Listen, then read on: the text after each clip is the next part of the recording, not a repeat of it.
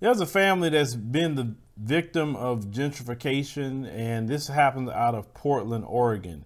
So they had demonstrators and law enforcement. They had clashed in Portland, and when they erected an autonomous zone around December the 8th by surrounding a black family's home with barricades in order to keep the police out and protect the family from being evicted.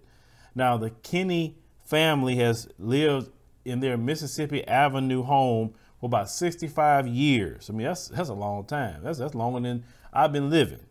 They said, but the property was foreclosed on in 2018. They said, although the family challenged the foreclosure, a judge sanctioned the eviction in February and instructed the county sheriff to remove the family from the home.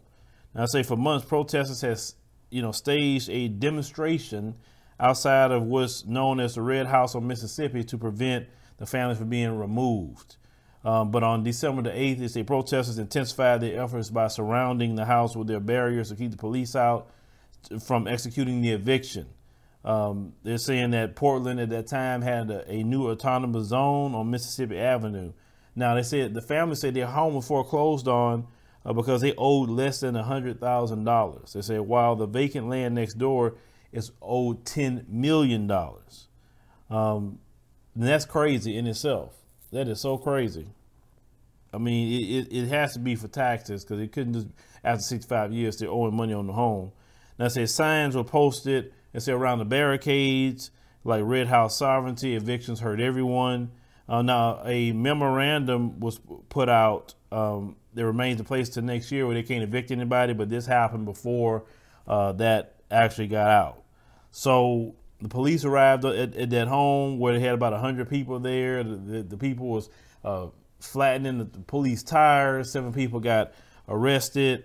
The mayor, he said he basically wanted the police to get them out of the home. He didn't want no autonomous zones anywhere, but eventually they did get them out of the home. But this is, what happens with gentrification. Now, prior to all the gentrification, that area was a thriving area for Black American people, and they have always targeted Black American neighborhoods for gentrification. You notice they don't go target nobody else's, just Black people's when they want something, or they'll put a highway through a Black area or a highway over it, destroying our businesses and things like that. They don't go do that to where they live.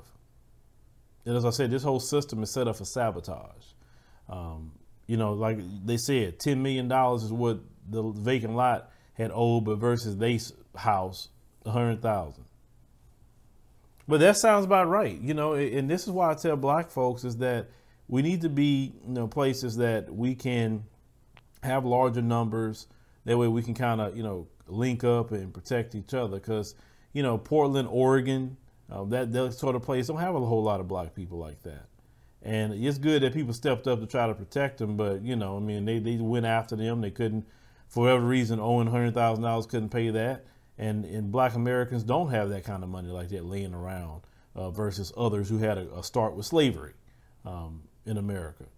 But with this, now this happened to this family. Oh, just wait what's going coming down the line, because they didn't renew this coronavirus bill.